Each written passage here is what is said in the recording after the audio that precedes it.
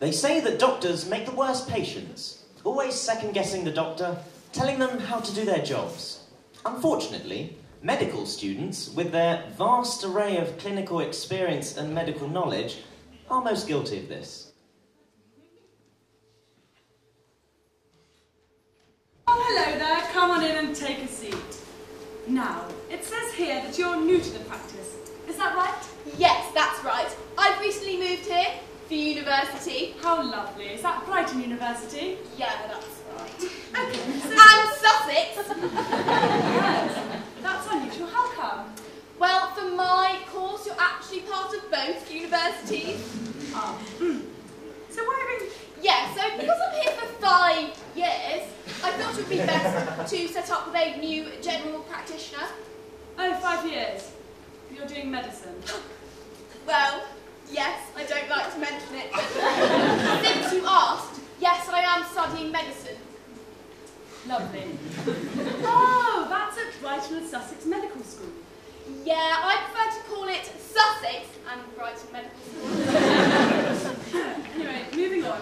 What brings you to the practice today? Well, I've just been feeling really breathless at the moment, and we were doing respiratory exams on each other the other day, and my friend said she felt a lump. And I'm just feeling really tired, like, I just want to sleep all the time. So, what exactly are you concerned about? I am sorry, I don't actually think you were meant to speak then. I haven't had my golden minute yet.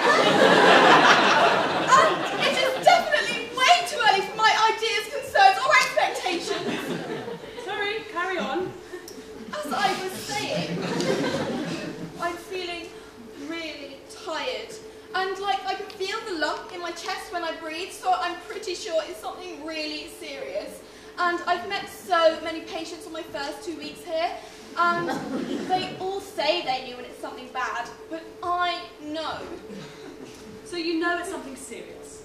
Well, how long has this been going on for? Ooh, that's a bit of a close question there, isn't it? It's a bit early, isn't it? But I guess I'll take it. About a month, I guess. Okay, right, 1 month. And tell me a little bit more about your breathlessness. Well, I find I'm quite breathless a lot of the time. I mean, it usually hits me after the gym, or if I've been for a run. Oh gosh, and swimming's not great either. I mean, first, it feels like I can't get enough oxygen to my lungs, and then I have to breathe faster and faster, and then my heart beats faster and faster, and then I just think I'm going to die. You're a smoker? My God, no, I'm a medical student. Sorry, we have to check. Any feeling of chest tightness? Oh, yes. Would you describe it like a belt is tightening around your chest? Well, that's exactly how it feels. Nausea? Sometimes. Sweating? Always. A feeling of impending doom? So much doom. Okay, right, well I've got a pretty good idea of your symptoms. Now what are your concerns about this? See, that's a much better time for the ideas, concerns and expectations. Well, I had a lecture on asbestos the other week, and I am pretty sure my symptoms are very characteristic of asbestosis. Yeah, I don't think that's very likely. Have you had any exposure to asbestos? Actually, I was in the Barry building at the hospital all weekend, so I must have inhaled a fair amount there. So that's what's caused it, my asbestosis. Wait, what were you doing at the hospital at the weekend? Oh, well, I just love to get all the extra experience I can, really. I'm just so passionate about medicine. Any spare time I have, any at all, just want to spend near sick people. Lovely. Right, well you've been experiencing some chest symptoms for about 1 month, predominantly breathlessness on exercise. You think it's down to asbestos? So, what would your preferred plan of action be? Well, to be honest, because of my fairly complex symptomatic presentation, the only real option is to do a full body MRI. No. Why would you not do a chest x-ray? It's asbestosis. Could have spread by now. Fair enough. Fair enough.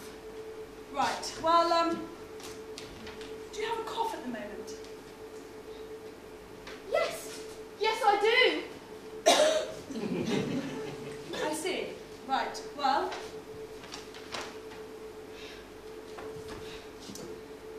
Listen, I think you're suffering from a condition known as complex, unfounded nervous tendencies. You're fine.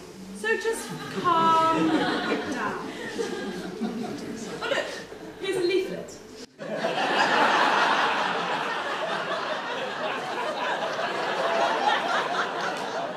know, any of the University of Brighton students, pass these along. We're struggling to get enough halls for the 18-year-old mums.